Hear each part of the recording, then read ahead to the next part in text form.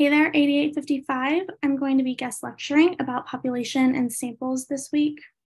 So I want to remind you all to review this PowerPoint that's posted in the modules and also the content in the modules, as there are some definitions and vocabulary that I think would be really good to understand as I'm working through this lecture. So as we get into population and samples, we're also going to think about the sampling techniques that we use to access this population or access our population. So there's two types, non-probabilistic sampling and probabilistic sampling. The first non-probabilistic sampling is where we have non-random sampling techniques. We cannot generalize back to our population. Probabilistic sampling is where each individual has an equal, non-zero, and independent chance of being selected. So our subjects are independent from one another. They aren't dependent on the group or another participant in the study. And this is also important that you know your frame of your study. So our first sampling technique for a non-probabilistic sample is accidental, also known as chunk or convenience sampling. This is where we will have easily available subjects for a study. There is a lot of weakness of this sampling technique because in the way that we reference it as convenience, it is a convenient way of sampling. Let's say our population is Ohio State students, but our convenience sample takes place outside of the student union. If we were to sit outside of the student union to sample for our study for 1 hour on a random Tuesday afternoon, we would only potentially sample a portion of the entire population that we are sampling. However, this is probably because there's not a good frame or the way that we access that population. And so the convenience sample makes sense to sit outside of the union. And that's just one example. The next non-probabilistic sampling technique is the quota sample. This is where we use a specific number of selected groups or groups. We're interested in matching sample populations to population proportions. And here we don't know our frame. So an example of this would be that we want to research alcohol effect at a Buckeye football game. There is no such frame that exists. And so you decide to sample 100 people at the football game. You decide to sample 49 males and 41 females because that represents the state of Ohio's population. It's important to know that if you're going to use the quota sampling, that it is justified of what you're doing. So for example, this researcher found that Ohio's population was represented by 49% males and 51% females. And out of a sample size of 100, that is a representative sample. The next non-probabilistic sampling technique is purposive. So this is use of personal judgment or sample criteria, most usually established by the researchers, to select a sample for a specific purpose. We see purposive sampling a lot in qualitative research because in qualitative research, we are trying to inductively explore a specific trait, characteristic, phenomena within our sample that we are researching. So for example, if we wanted to select students with a specific GPA or a specific range of a GPA, we would use purposive sampling for that. The next non-probabilistic sample is snowball. So this is where we would identify one person with the characteristics that we were seeking to explore and asking them purposively to identify other people with the similar characteristics that we are seeking to research based off of our research question or objective.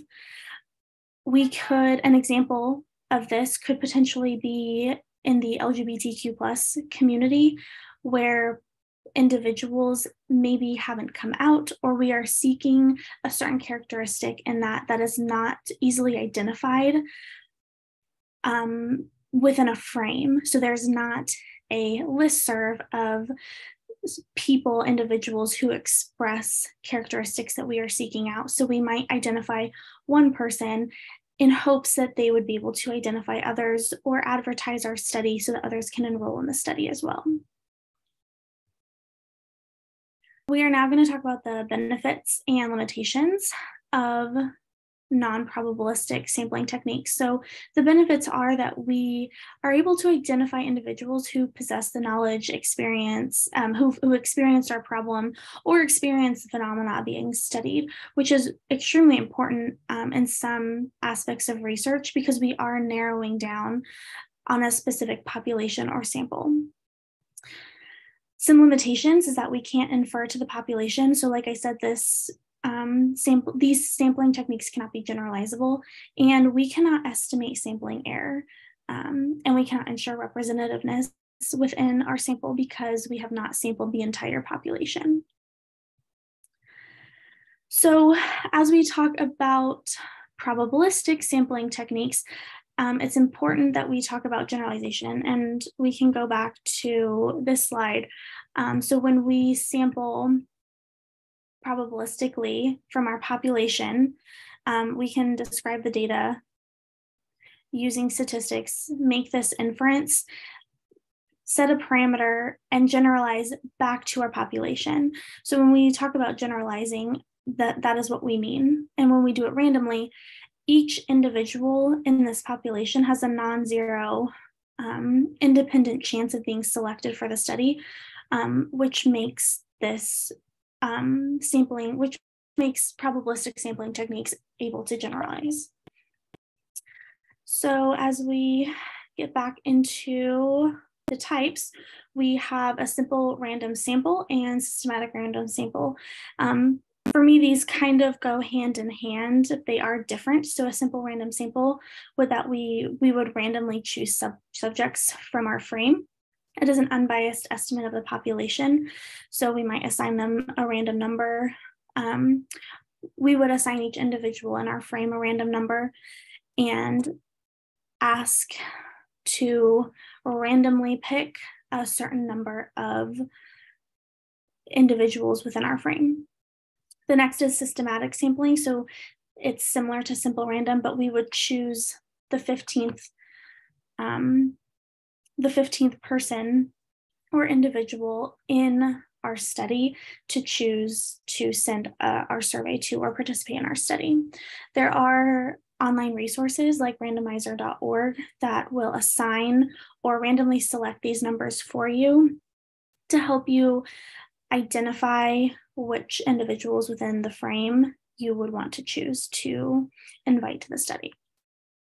The next is stratified random sampling. This is also generalizable. So this is similar to quota, but a little bit different. You do need to have a rationale for stratifying. So populations have subgroups or stratas that may differ in the characteristics. So for example, it could be potentially race that you are exploring, and you want to make sure that the sample is representative of the population. And so you would randomly sample based off of a strata of those characteristics. The next is a cluster sample. So we would like to, this is where we would have access to a certain population, but we don't have the money, resources, time to survey the entire population. So for example, we might want to seek out schools, school districts in the state of Ohio. So we might randomly assign each individual school district a number, and we would randomly select certain school districts based on justification by the researchers. Usually cluster sampling is done in multi-stage. So we would cluster sample, so we might choose individual school districts, and then within those school districts, we would pull individual frames from there.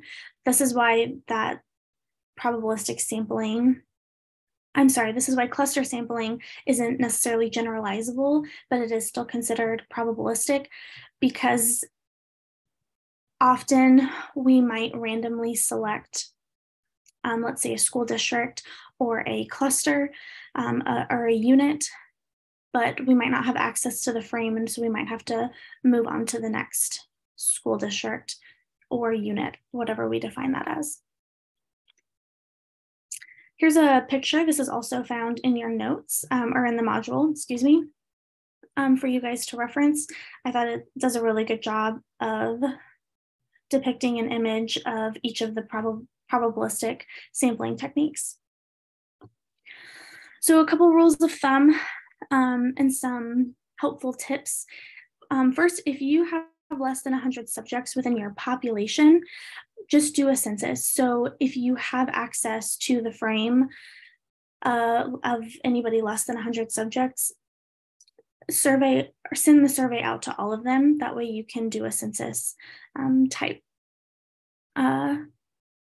sampling technique. Additionally, you had readings from Creasy and Morgan about sample sizes. Review that. That gives a really good overview, and also justification if you need to justify why you sampled a certain number of people based off of a population. And a couple big takeaways from this is that, first, generalizability depends upon the sampling technique. So don't if you are trying to generalize back to your population, make sure you are using a sample technique that is probabilistic, that gives every individual a non-zero independent chance of being selected to participate in your study. Additionally, we want to make sure that the technique is correct for the study. So not every technique is going to be correct for the study, and that's really dependent upon your purpose and your methods. And each sampling techniques has its own strengths and limitations. So make sure you review that before choosing a certain or specific sampling technique. It also has implications on statistical methods. So make sure you're considering, if you are doing statistical analysis, that you look at what your population or sample size needs to be for those power calculations to have the effect that you want them to. If you guys have any questions, please feel free to email me, and I look forward to working with you all the rest of the semester. Thanks.